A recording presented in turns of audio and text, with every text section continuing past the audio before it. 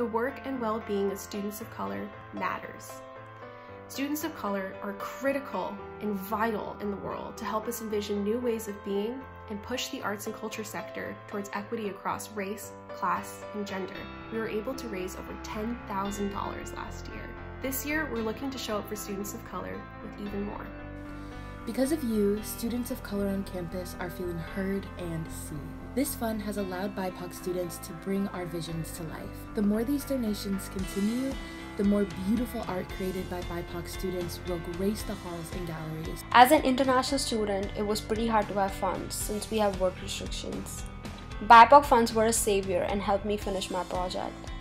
If I didn't have the ability to get supplies, my painting would have never started in the first place.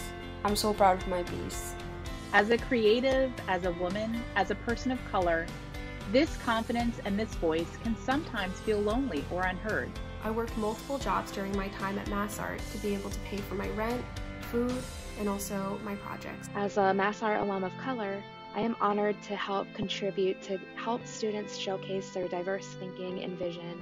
I support the BIPOC Fund because it's an equitable resource for students of color to fund their projects and make a small contribution to closing the gap in systemic inequities. I give to the BIPOC Fund because I want to give support to the students that have historically been marginalized and continue to struggle with finding their voice while celebrating their identity.